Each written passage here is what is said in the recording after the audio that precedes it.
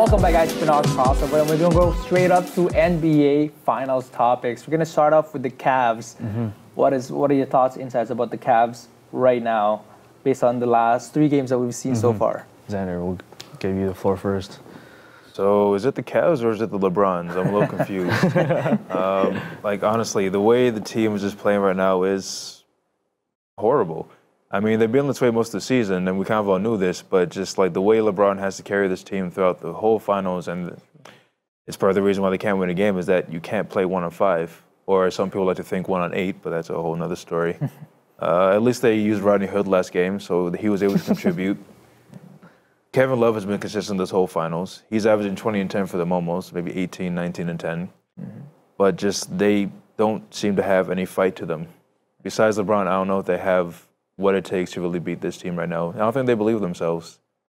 Maybe I'm reading too much into just the body language and stuff, but I just don't see that killer attitude, that championship swagger that they should have.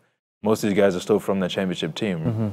Or at least the starters, you know. They still got JR, they still got Kevin Love. You know, they should have more confidence in themselves. I mean, maybe not Tristan, but they still have more confidence in themselves than what they're showing right now. And I think they're bowing down really to the more talented team right now in the Warriors. So I think right now it's probably going to be a sweep.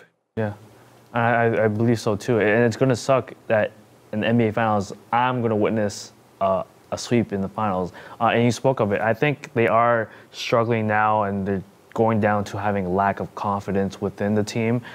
Being now down 0-3 again in the same series as last year, having Kevin Durant shoot the same shot in the last Game 3.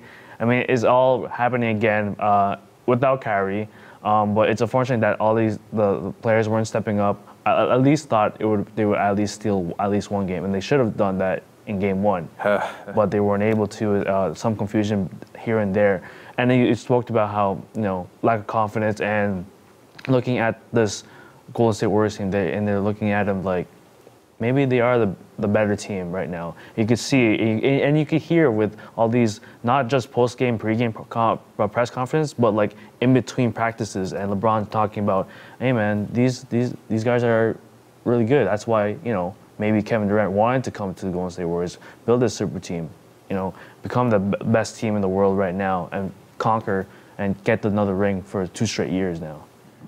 The funny thing, actually, I don't know if you noticed this. This reminded me of actually the series with the Raptors and the Cavs, where the Cavs stole that game on. The Raps should have won that game.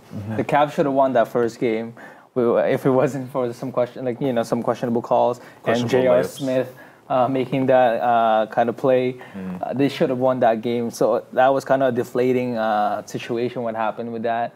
And then the second game, the Cavs just looked. The Warriors played exactly how they wanted to play. So the same thing would happen with the Cavs and the Raptors. The first game, Raptors should have won, and just Cavs stole that game. The second game, Game 2, Cavs just played their game. And the third game, when KD hit that shot, LeBron hit that crazy shot to kind of end the game. So I felt like this is kind of going in the same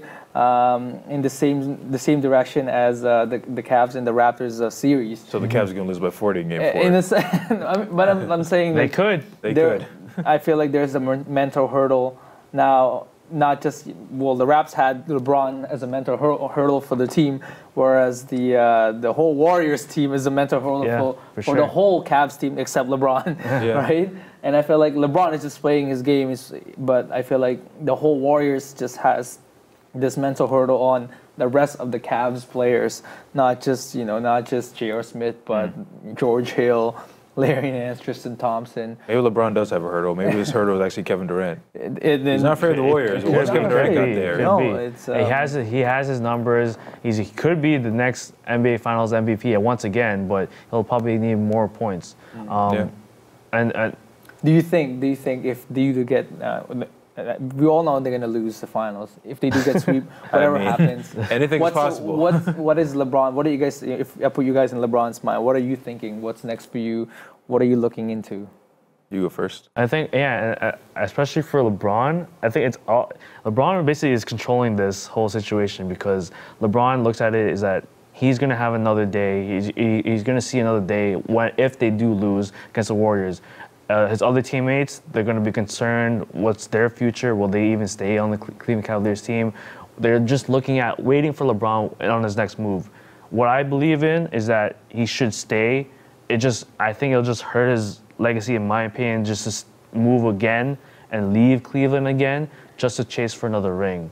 I mean, he if he wants to, go ahead. I wouldn't be surprised either if he wants to chase that ring, chase Jordan in ring count. Try to build another super team, whether it be maybe even joining with the Golden State Warriors or even staying in the East with the Philly 76ers or maybe joining the Toronto Raptors. So, if he does stay, I'm gonna be happy. I'm gonna be fine. I mean, another hurdle for like our Toronto team to face a LeBron James team with Cleveland Cavaliers, but it is gonna hurt again that you guys are gonna lose to the Golden State Warriors again 2 straight years.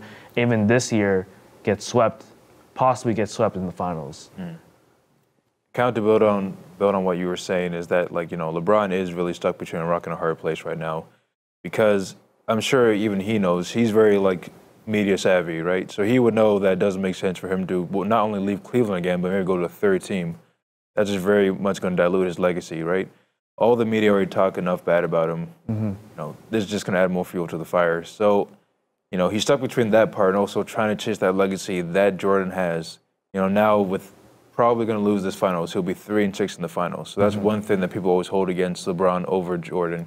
Does it make sense for him to stay at a team that it will be basically the same as next season because they can't sign anybody? No, but it's also why dilute your legacy more, which he may not care about, but I think he does. And it makes more sense for him to win more in Cleveland, his home state of Ohio, than anywhere else. I mean, why go to Boston when he's always gone against Boston? Why go against Toronto? He makes them look like his babies in the playoffs. Indiana's young. That would be interesting, but I doubt he'd go there.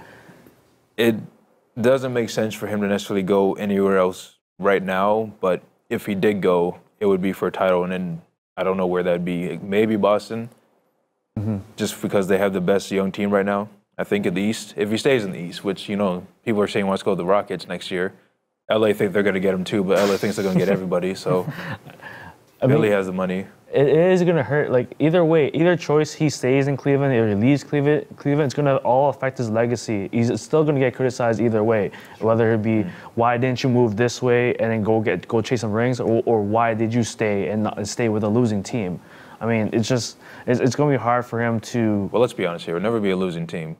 If LeBron's there, it won't be a losing team. Of course. Just the finals. That's all. Yeah, but the finals. The thing is, we won't. I think the legacy-wise, right now, you could still, if you're more educated enough, you would remember this time that LeBron literally carried his team throughout the playoffs, right? So they're gonna look at this that is one of his legacy main points, and he did his best until he hit a hurdle, and that's the Golden State Warriors. So it's what So where do you want him to go if he did leave? Not where do you think? No, where do you think he'd go? Where he should go? Yeah. Damn, he should go to Spurs. I think that's going to go to Spurs. I think if they sign Kawhi, if they agree, they just kind of fixed whatever relationship that were broken between the Spurs organization, Pop and Kawhi, and LeBron goes there. I think he could win 1 or 2 championships, depending on how long he prolongs his career. I don't think he'd go to San Antonio. He's never had a great coach in his whole career. He was always the smarter coach. But he's also never had a good point guard. Because he is the point guard. If you think about it, he is the point forward. Still, the only time he really won titles is when he was able to play more off ball. In Miami, when Wade was there, who could take the ball. But he was the point forward. He was Remember, the point forward. Chalmers was the point guard too. Chalmers was the point guard. He always wins when he has just a decent guard that can play defense and shoot. No, he needs a guard that can take the ball up as well. Wade could take the ball up in that situation.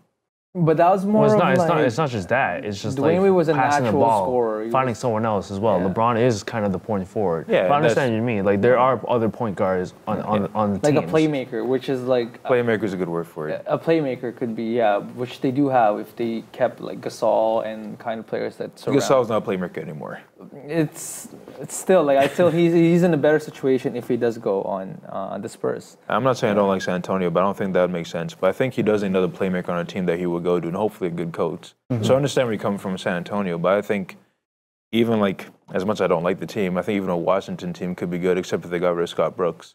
Because what are you guys saying? Washington's a trash team. They are a trash team, but look, they're not going anywhere. No, they're not. But they get LeBron, they could, because they at least have a solid center in Gortat. Washington is a dark horse. Nobody's going to want to play for. They have one of the best. Durant came from. They have one of the best point guards in the East, in John Wall. Even Durant didn't want to play for them. And there's something with the Washington. Durant went for the sure thing because he's lazy. No, it's LeBron will still carry there's something team. about the culture of that city. You know, even Gortat doesn't even like his point guard. Yeah, but Gortat doesn't like anybody. Yeah.